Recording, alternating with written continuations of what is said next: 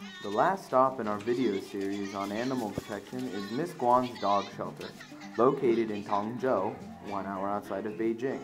Unfortunately, we could not meet Miss Guan in person, but we did meet some of her furry friends as well as volunteers from the Ruijia Animal Rescue Voluntary Society. 今天来的志愿者瑞嘉的吗？对，都瑞嘉的。都是瑞嘉的。都瑞嘉的。那像我们这样看微博来的，就会很多。就刚才进来那一段啊，那小夫妻也是看微博来的。一般用什么样的途径让他们得到领养？发微博呀，还有那个 QQ 群呐，什么比如像赶集呀，那些就是各种这个途径吧。就网上。熟人介绍啊，什么这些。没辙，但是这些狗呢，真不好送。让它这个有希望呢，最有希望其实就3个。假金毛、假黑金毛，还有那卷毛小同学没了。When we helped clean the shelter in preparation for the impending eviction, we found a couple of dogs that were separated from the others.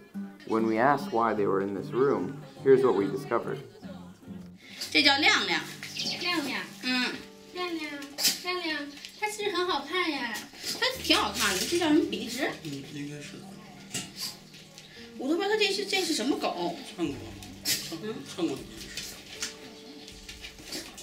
那会儿说捡回来的时候就这么点儿，然后说那个它那个腿这块，它这块就有道白，你看这块是个大疤。你看它这个手其实是有的在这块。这抽回去了是？抽回去了。它这是为什么？它有点，你看它有点，对，可能也不知道是被人给砍伤了，也不知道怎么着。它这个狗，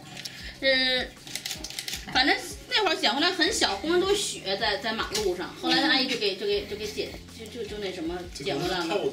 它双目失明。你跟我们家小戴一样，我们家小戴也双目失明。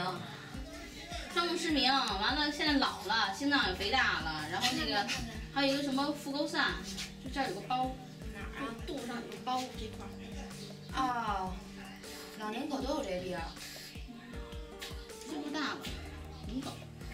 他们说做绝育是做什么呀？还是做吧，要不它那个包要不那个包就更大，越来越大，最后它就把整个那个子宫都撑坏。